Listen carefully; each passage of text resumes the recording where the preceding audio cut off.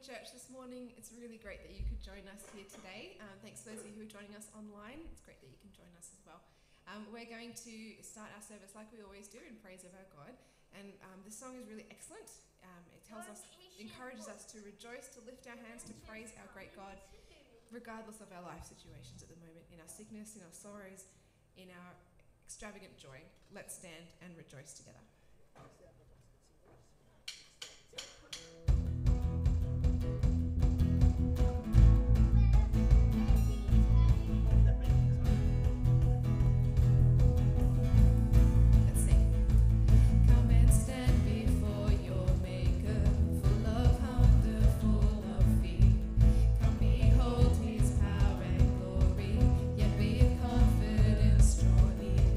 For the one who holds the heavens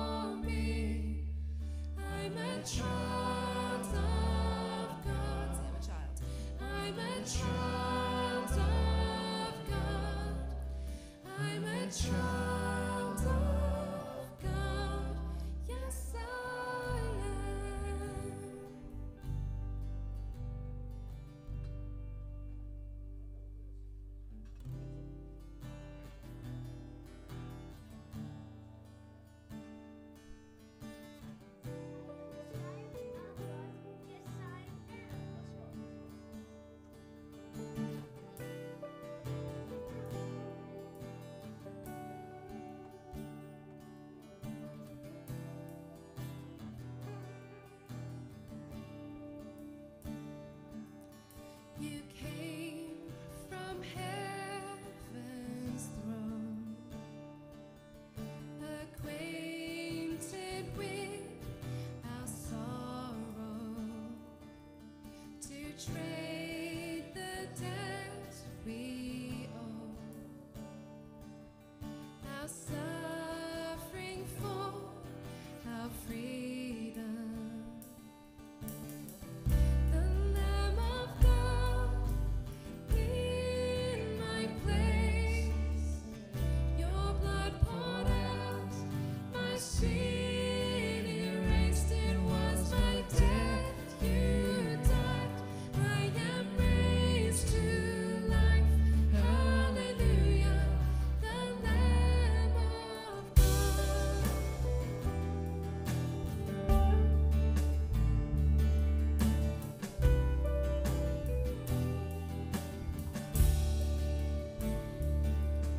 My name upon your heart,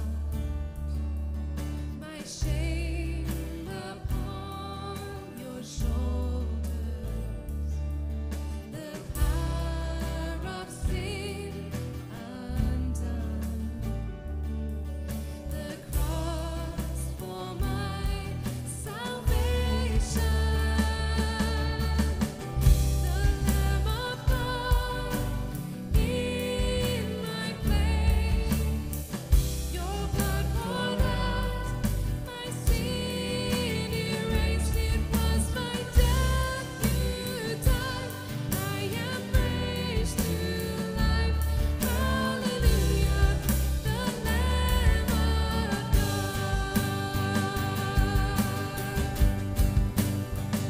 There is no greater love.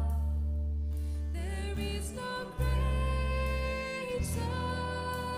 love. The Savior lifted up. There is no greater love. There is no greater love. There is no greater love. The Savior lifted up. There is no greater love. The Lamb of God in my place, your blood poured out, my sin erased. It was my death you died. I am raised to life. Hallelujah, the Lamb of God.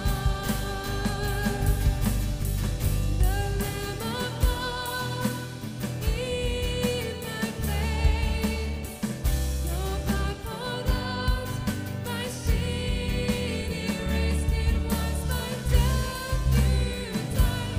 I am raised to life.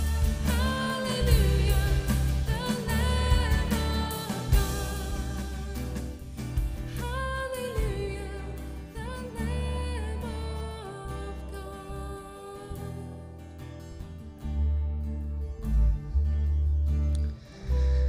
Father in heaven, Son of God, Holy Spirit living in us now, we thank you for all your blessings to us, and we are reminded this morning especially, first and foremost, of how good it is to be loved by the Lamb of God, who was willing to die in our place so that we could be right with you, God. Thank you for forgiving us of all of our sins, for dealing with all the muck, all that's wrong in our world.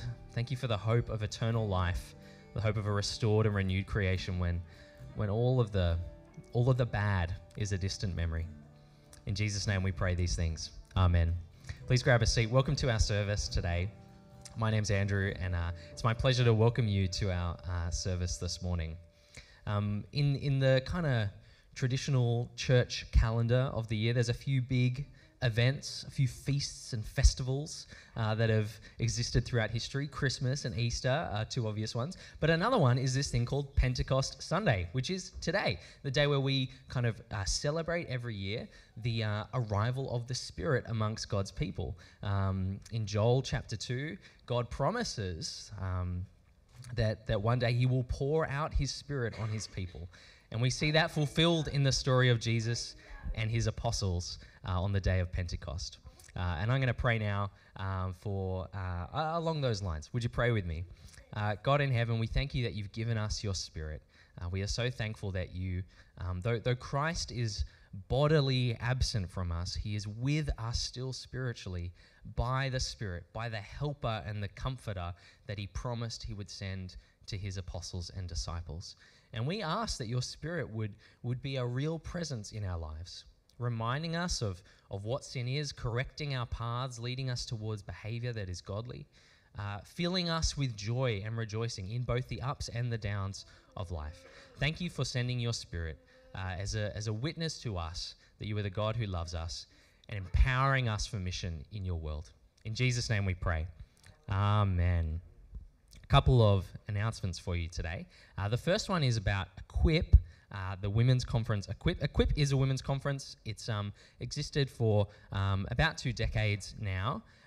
Its goal is to give helpful, solid, heart-filling Bible teaching from women for women.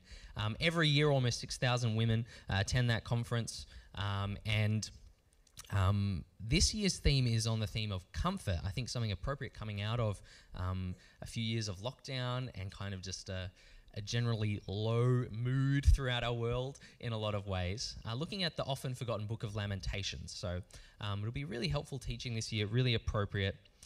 The conference itself is on the 18th of June. There'll be a group meeting here at church, so you can come along here to view those sessions. 2 things you need to do if you want to come. The first is to rego on the website, so equip.org.au. Go to the website and rego. The second thing is to let Ange know. Ange is up the back. If you're not sure who she is, that's her. Let her know you're coming, just so that catering and numbers and things like that can be firmed up. Okay, so rego on the website. Let Ange know that you're coming to Equip. Dan's got our second announcement.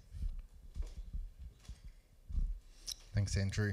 We talked about this last week, but next week is our Thanksgiving Sunday. It's a Sunday we set aside every year to particularly focus on being thankful. And a part of that, as part of we think about having a generous heart, we every year we offer an opportunity for an extra giving opportunity, a Thanksgiving offertory. And on your chairs this week, we have these little envelopes. They're a sample of what we will hand out next week. And part of this, what we will do is have an opportunity for people to fill that out during the service and hand it in at the end. Now, obviously, in the world of digital giving, people give a lot through online, and that's fine. There is an opportunity to write credit card details down if that's a helpful way to go, but you can just do the transfer and just write it down on here as part of our expression of thanks. So we talk about this leading up to Thanksgiving so that people can talk about it with their spouse and plan. But on the next week, we want to focus on Thanksgiving, not on giving. And so we're going to not talk much about it next week. So I'm encouraging you to talk about this during the week with your spouse, or figure out and prayerfully consider what you would give. And 3 projects we're doing this year. There's 4 things. One is 3 projects as a building project. which is updating our street signs, which don't include 5 p.m. on them yet. Fixing up the entranceway to the lower hall, which is done partially with a government grant, and painting the chapel. So those are 3 things that we're inviting people to give towards.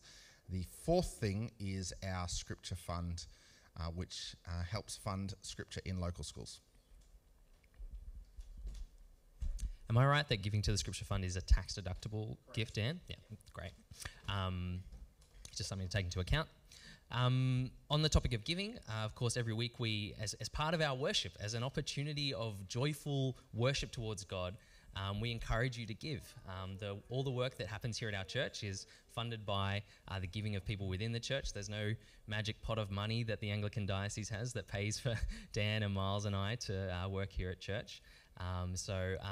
Thank you to those who give online. We encourage people to do it that way. We think it's a helpful way to do it for many reasons. If you prefer to do so through cash, there is a black Perspex box near the door that you'll see on the way out. One last announcement. In the book of 1 Corinthians in chapter 12, Paul there is teaching this profound truth about the fact that we, as the body of Christ, we are a body. We're all parts, but we are united together in a body because of Christ. And then he goes on to say, if one part suffers, every part suffers with it. Some of you will know that on Thursday night, Daniel and Becky Maharaj's 3-year-old daughter Abby had a stroke and is currently being treated at Westmead Children's Hospital. Many of you will know Dan and Becky. They attend our Quakers Hill campus. Becky is Jeff and Kim Bates's daughter. Abby has been in and out of the ICU in her time at the hospital. The day after the stroke on Friday, her speech was still impaired and movement on one half of her body was impaired as well, but the prognosis was looking very good. Things have been up and down since then. Abby had a seizure on Friday night and she was taken back into the ICU from the wards. Scans showed that she hadn't had another stroke, which was what was suspected, which is very good news. And she's expected to return to the wards from the ICU fairly quickly while the doctors continue to investigate what the cause of the issues is. Maren is going to come and pray for them now. Thanks, Maren.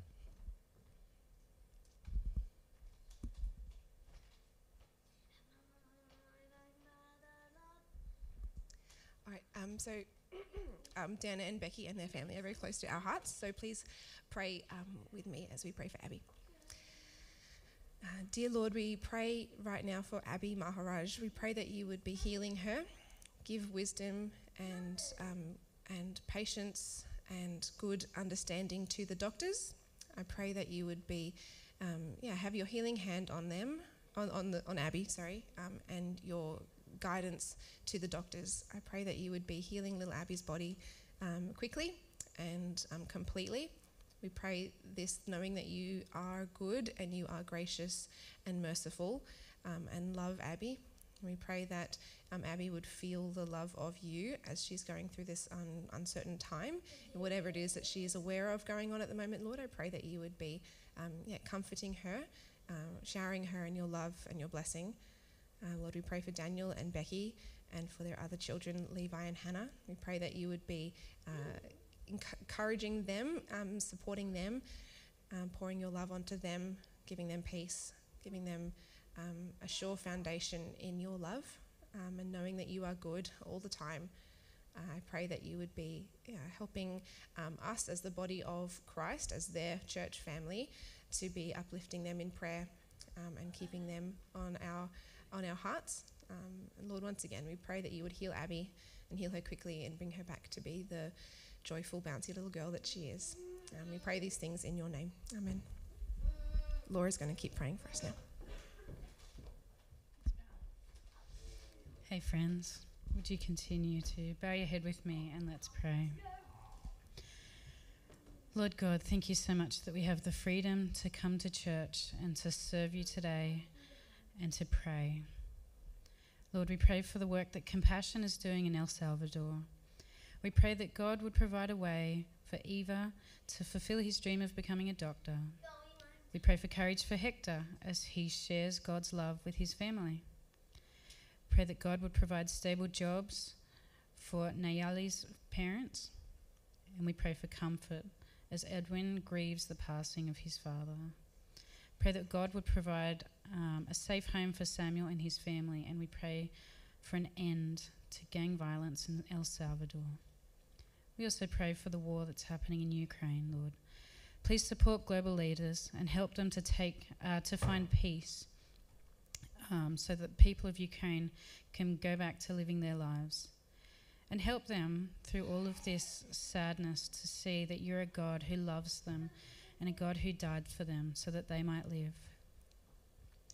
We pray for the women's event, Equip, coming up, Lord. I pray that women would hear your word. Pray that new women would come to you, Christ, and love you. But we also pray for current Christians that they would be reminded of the joy that they have in Jesus. We bring before you Thanksgiving Sunday. Help us to have a generous heart and to be prayerfully thinking throughout this week of what we can be giving next week, Lord. I pray that we will be striving as a community to continue to build so that Riverstone and beyond will hear your word. We bring before you Miles as he preaches today, Lord. Please be speaking through him. And for us as a congregation, help us that we would have ears to hear your gospel. Amen.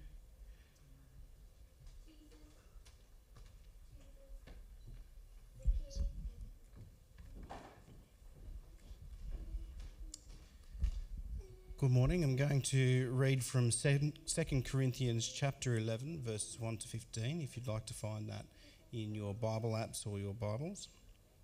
You might have received a Bible when you came in this morning. That's our gift to you to keep. Please feel free to pass that on if you've already got a Bible. 2 Corinthians chapter 11, verses 1 through to 15. I hope you will put up with me in a little foolishness. Yes, please put up with me. I am jealous for you with a godly jealousy. I promised you to one husband, to Christ, so that I might present you as a pure virgin to him. But I am afraid that just as Eve was deceived by the serpent's cunning, your minds may somehow be led astray from your sincere and pure devotion to Christ. For if someone comes to you and preaches a Jesus other than the Jesus we preached, or if you received a different spirit from the spirit you received, or a different gospel from the one you accepted, you put up with it easily enough. I do not think I am in the least inferior to those super apostles. I may indeed be untrained as a speaker, but I do have knowledge. We have made this perfectly clear to you in every way. Was it a sin for me to lower myself in order to elevate you by preaching the gospel of God to you free of charge? I robbed other churches by receiving support from them so as to serve you. And when I was with you and needed something, I was not a burden to anyone, for the brothers who came from Macedonia supplied what I needed. I have kept myself from being a burden to you in any way and will continue to do so. As surely as the truth of Christ is in me, nobody in the regions of Achaia will stop this boasting of mine. Why? Because I do not love you? God knows I do. And I will keep on doing what I'm doing in order to cut the ground from under those who want an opportunity to be considered equal with us in the things they boast about. For such people are false apostles, deceitful workers, masquerading as apostles of Christ.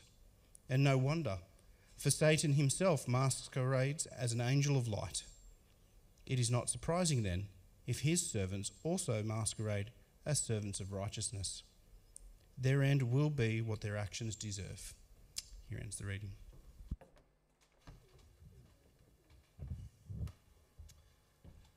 Great, thanks Austin. Hey everyone. It is really good that you're here. My name's Miles. Welcome again if you're here. Welcome if you're joining us online. It's preaching time, so we're going to unpack that passage that Austin just read out for us. So with that in mind, let's pray together. Heavenly Father, your word to us is life-giving and life-changing, and we ask that today as we spend time in it, that it would impact us in that way, that we might all leave this building or leave this room as people who love you and know you and understand you and cherish you more than when we walked in today. Amen. Well, now there are things in life that you are good at and things in life that you're not so good at. I'm pretty good at eating. It's a skill that I have developed over my whole life. I'm not very good at eating 2 fruit and 5 veg. I don't know if you feel the same way. I find that really hard. I'm pretty good at buying plants, new ones for me, or perhaps as gifts for my wife Morgan. I'm not very good at looking after plants. And, I just kind of forget about them, and then they die. And if I'm honest, I don't care that much. But then, a few months later, I'll reconvince myself that next time's going to be different. And so I buy some more, and then the cycle just starts all over again. Good at some things, not so good at other things. One of the things that I'm pretty good at is being a fool sometimes. If you've been around here at church for a while, I've been telling stories about my life when I preach sometimes. You would have heard about me getting a ski pole up my nose. You would have heard about me getting locked in a bathroom in a Scottish castle in the middle of winter. You would have heard about me getting lost on a 4-day hike and sleeping on top of nettles. So many stories about me being a fool. If you missed those ones, come find me after I can tell you those stories. I asked Morgan yesterday, my wife, if she could think of any more stories where I was a fool. She could. Quite a few. And maybe you're hearing this and you're like, wow, Miles, that sounds so great. I want to be more like you. I want to be more foolish. Well, if that's you today, you're in for a treat. Because here's the question that we're going to answer today. How can you become a fool? What strategies could you employ to maximize your foolishness? On the spectrum of wisdom to foolishness, how do we get over here the best way? If you want to become a fool. You don't. But if you did, that's the thing that we're going to do. And the way we're going to answer that question is through this passage. Now, as we spent time in 2 Corinthians, we've seen that Paul went to this church. He shared the gospel. There's this new church that started. And then he left to go and do the same thing elsewhere, and things started falling apart. Because these false teachers came in and started teaching a different gospel, a false gospel. And for these false teachers to gain traction, they needed to discredit Paul and his ministry. So that's what they did. And last week, if you were here in preaching time, we looked at chapter 10 where Paul started to defend his reputation. And if you're here, you remember, one of the questions we answered was, why does Paul defend his reputation? Is it for his sake so that he can win? No, it's the opposite. He defends it for the Corinthians' sake, that they might share in Christ's victory by standing firm in the true gospel. By defending his reputation, Paul's defending the true gospel that he originally shared with them. And you might also remember, Paul, he doesn't want to have to do this. He doesn't want to have to boast and defend his reputation. He thinks it's foolish to boast in himself. That's why you might have noticed in our passage today, verse 1, he says, bear with me in a little foolishness. Bear with me as I do that annoying boasting thing that your false teachers are all doing. It's like Paul's stooping to their level. But he's going to do it because this stuff matters. Holding on to the true gospel matters. It's literally a matter of life and death. And so here in chapter 11, Paul exposes the Corinthians' foolishness in trusting these false teachers. And so we're going to learn how to be a fool. The first thing you want to do, if you wanted to be more foolish, you would need to ignore people who love you. Halfway through the chapter in verse 11, Paul is real clear that he loves the Corinthians. He says, you reckon I don't love you? No, God knows that I do. But he also says it in another way in verse 2. Paul uses this analogy of marriage. In this analogy, Paul is like the loving father of the engaged daughter. And the engaged daughter is the Corinthian church. And as was culturally relevant in their society, it was the father's duty to ensure that his engaged daughter got to the wedding day without her running off with some other guy. And in this analogy, the Corinthians, they are engaged to Jesus. And they're in real danger of running off with someone else. Now, that might sound a bit weird, being married to Jesus.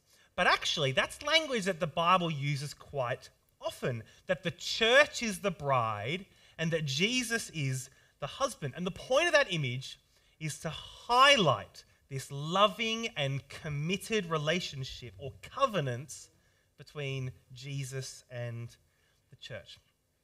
One example you might have heard of before, Ephesians chapter 5.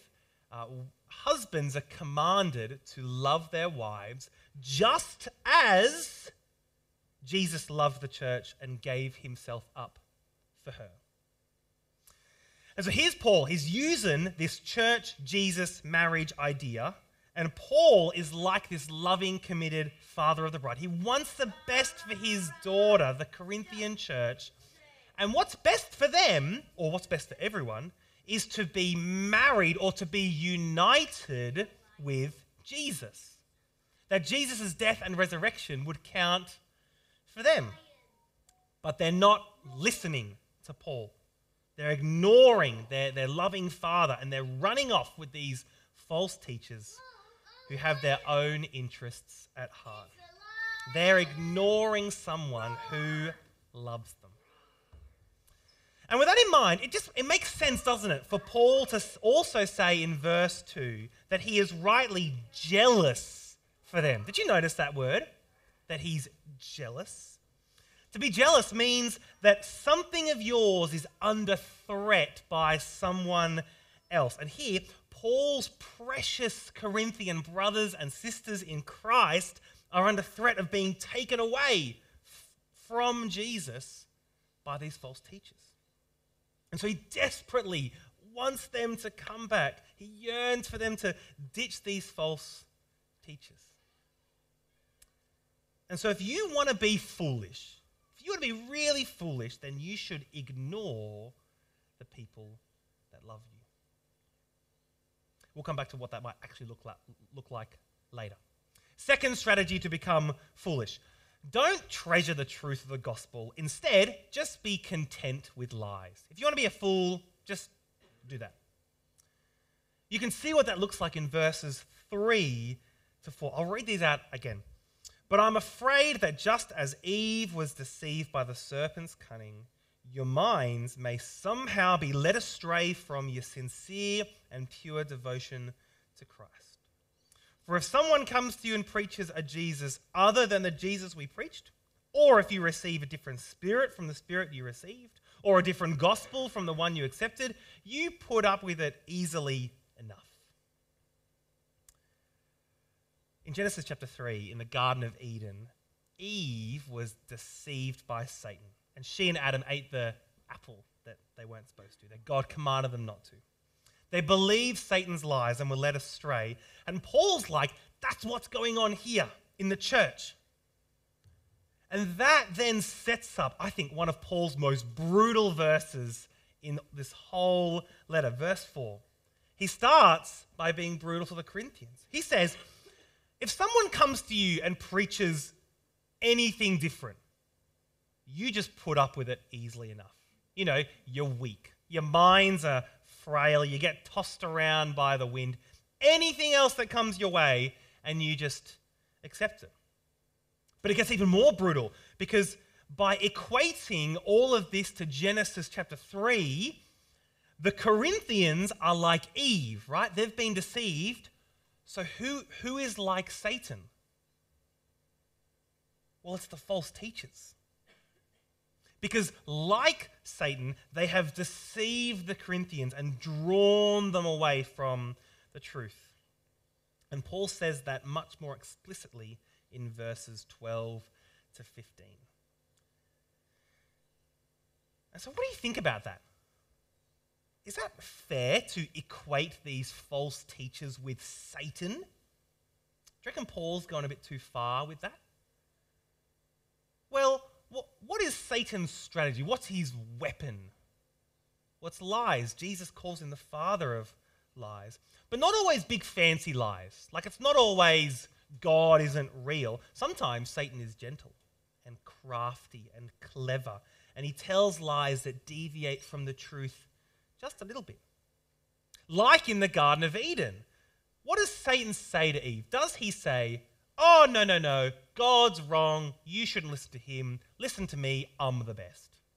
That's not what Satan says, does he? He says, hang on, Eve, did God really say that? Just double check. I just want to make sure that that's what God really said. And then he manipulates Eve's response to that as well. He's crafty, he's clever. And it sounds like that's what these false teachers are doing. They're being crafty. They're deviating from the truth. They're undermining Paul's reputation. They're using the same tactics as Satan. Now, does that mean that when anyone ever lies, they're then in league with Satan? No. But if someone is intentionally blurring and intentionally tweaking the gospel to draw people away from Jesus for their own sake, that's exactly what Satan's trying to do as well. And so although verse 4 is pretty harsh, it's true. And what the Corinthians desperately need right now is the truth. And so if you want to be more foolish, don't worry about treasuring the truth of the gospel. Just be content with lies. Third strategy to become more foolish. You should respect and follow those who exploit you and exploit the gospel. You should do that if you want to be a fool. In verse 5, Paul, you might have noticed, calls these false teachers super apostles. And it really captures the idea, doesn't it? These super apostles are impressive and they're showy, and it's all about them and their prestige. And we see an example in verse 7. In those days, it was quite common for speakers to come along and charge money for people to listen to them speak. And the better or the more impressive the speakers were, the more money was charged. Which also means that if a speaker didn't charge any money, probably not that good. But then along comes Paul, and this is Paul, right? The guy who met Jesus, the guy who Jesus commanded to go spread the gospel, the guy who's bringing the most precious and relevant message the Corinthians would ever encounter, and Paul doesn't charge any money.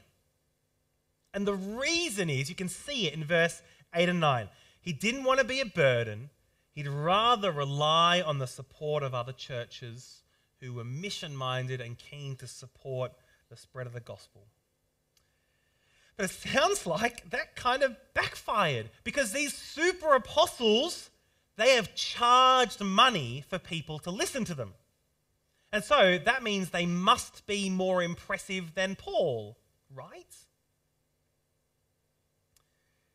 Imagine 2 new cafes opened in Riverstone. Please, Lord, would that happen? Imagine 2 new cafes. Cafe A decides their strategy, they're going to do the best coffee ever. Well-trained baristas, high-quality beans, well-maintained machines, different milks, latte art, the goods. And they're going to be a blessing to the community and just give it away for free. Free coffee. They've got some supporters who love what they're doing. Free coffee. That's Cafe A. Sounds great. Cafe B, their strategy, they want to make heaps of money. And so they are going to charge like the normal price, $4, small flat white. Except they're going to use international roast instant coffee. And they're going to use UHT long life milk and serve it in polystyrene cups. like a horror movie. Here's what's happening with the Corinthians. It's like they've gone to both cafes, they've tried both coffees, and they've decided that because Cafe A is free, they're not going to go there anymore. But because Cafe B charges money, like everywhere else, that's the cafe that's going to become their regular. Crazy, right? Can you see that madness? How foolish. How much more foolish when we're not talking about coffee, but when we're talking about the gospel. When we're talking about the good news of Jesus Christ, death and resurrection that brings life and salvation to anyone who would follow him. How much more foolish are the Corinthians who are giving up the true gospel for some international roast, dirt, false gospel? You see, it's crazy. The Corinthians have decided to follow and respect these super apostles who are just out to exploit them, because that's just the normal thing that happens. And so if you want to grow in your foolishness, if you want to be more of a fool, you should respect and follow those who exploit you and the gospel. And so there you have it. You want to be a fool? You want to grow in your foolishness? There are the steps you can take. You can ignore those who love you. Don't treasure the truth of the gospel. Make sure you follow someone who exploits you. Maybe though, just maybe you don't want to be a fool. Maybe instead of moving down the spectrum to foolishness, you want to go the other way. You want to go towards wisdom, to gospel-shaped wisdom. How would you do that? Well, surely you would just do the opposite of everything that we've just said, wouldn't you? And what would the opposite of each one then look like? If a fool ignores those who love them, a wise person listens to those who love them. Now, of course, God loves us. He demonstrates his love for us at the cross, and we should listen to what he says. But that's not what we're talking about here. We're talking about listening to people who love you, just like in the chapter. And so if you want to be wise, you should listen to those who love you, who want to see your faith in Jesus cultivated and growing, that you might become more like Jesus. And sometimes, that love will look like encouragement and celebrating with you as your faith in Jesus grows. Sometimes that love will look like raising questions or thoughts or ideas as you navigate how to follow Jesus in all the complexities of life. And sometimes that love might even look like Paul's love for the Corinthians, confronting them about their departure from the truth and bringing them back at any cost. Sometimes that love is rescuing us from rock bottom. We're drinking international roast and we're in dire need of salvation. I'll help you out with that one. But that's the kind of love that we're looking for, the kind of love that we need if we want to be wise. And so where might you find it? Where would you find this love? Where do you find that person or those people who will love us in that way and who we can listen to? Some of us are very blessed and already have that person in our lives, but not all of us would. And so where do we find those people? You're already in the right place. Right here at church. There's a famous passage in 1 Corinthians that said at all the weddings. You've probably heard it. Love is patient. Love is kind. Keeps no record of wrong. And love protects. Love never fails. So on. It's all about love. Do you know what that passage is about? It's not about weddings. It's about church.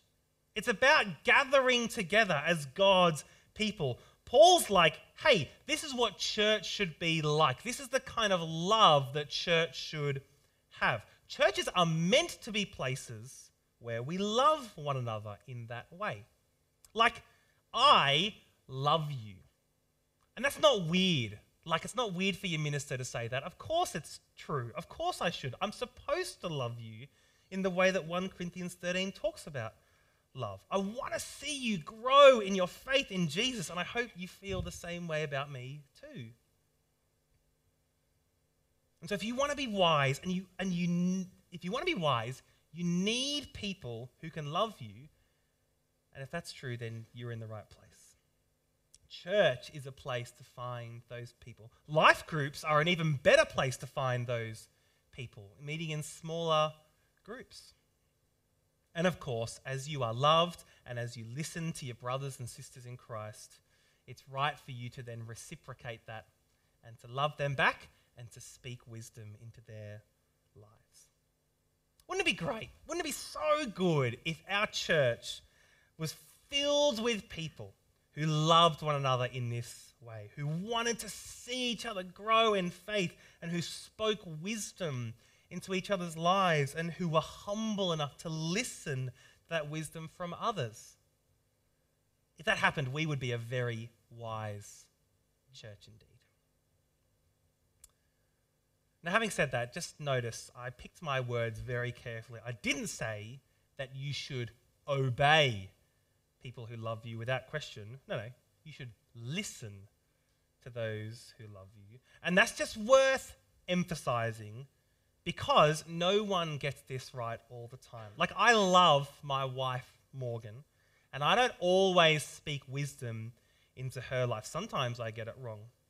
And in the same way, churches are supposed to be places filled with people who love one another, but churches don't always get it right. Church leaders don't always get it right. But if you want to be wise, you should listen to those who love you. And you're in the right place. Second one, much shorter. A fool settles for lies about the gospel, but a wise person treasures the truth of the gospel. You know, church history is so interesting. It's filled with people treasuring the gospel, which meant that they were questioning and clarifying and sharpening their understanding of the Lord Jesus and everything that he is and everything that he has done. And we should be so thankful for them. They fought a lot of battles and they did a lot of hard work. But we need to continue to do the same. We need to continue to question and clarify and sharpen our own understanding of the gospel so that we can stand firm in it when any kind of resistance comes our way. And again, being at church, being in life group, that's a great starting point. You're already doing the wise thing by being here or by tuning in, sitting under God's word. And so if you want to be wise, you should treasure the truth of the gospel. And third, last one.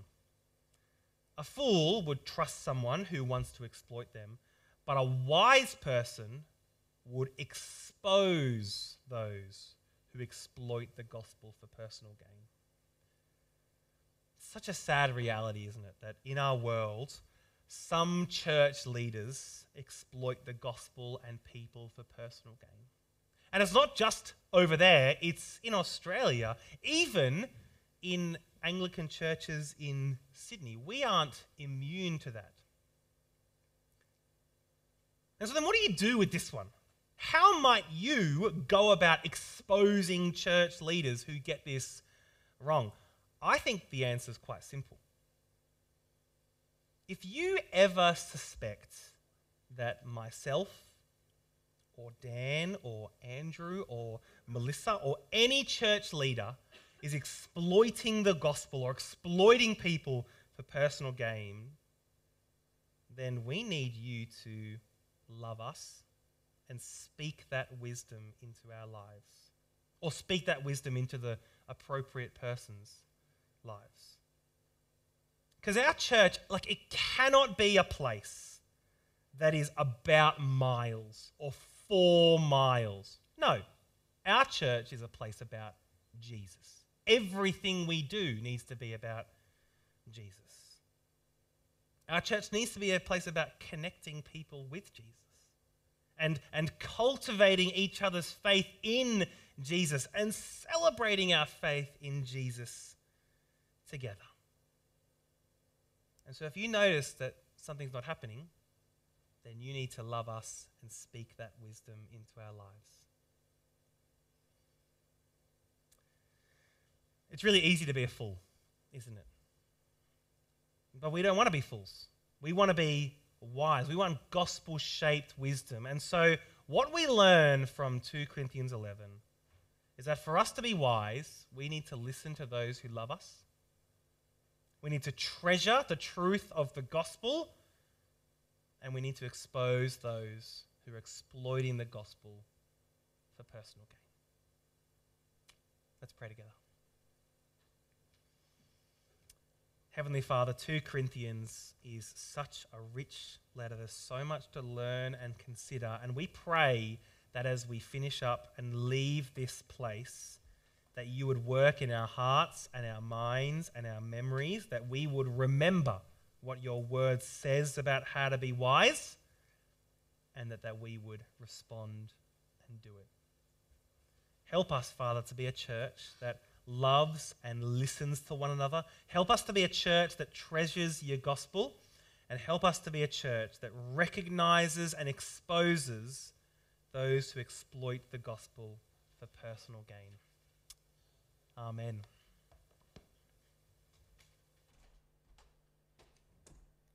Amen. Thanks, Miles. As we finish up our service today, let's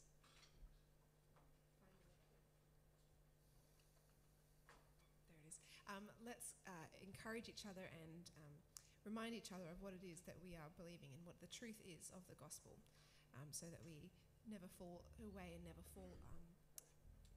be just taken away by false gospels. Let's stand and sing through what it is that Jesus has done for us.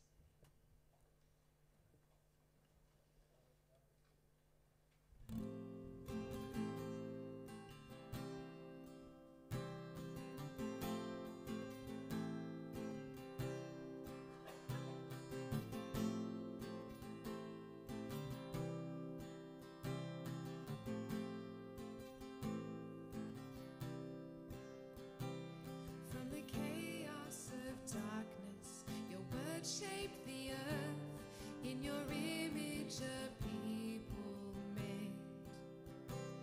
But we traded perfection, the truth for a lie, and your glory was veiled in shame.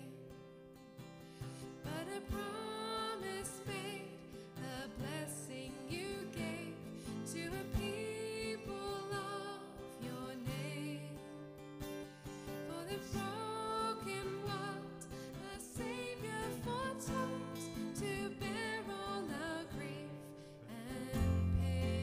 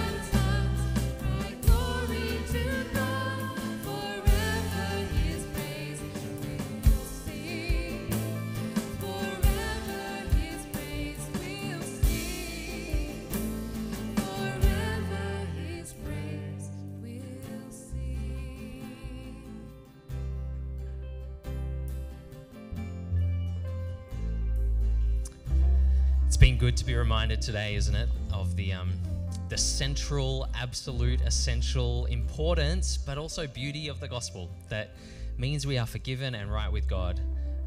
May we never lose sight of that truth. Please stick around for morning tea this morning. Thanks for being here today.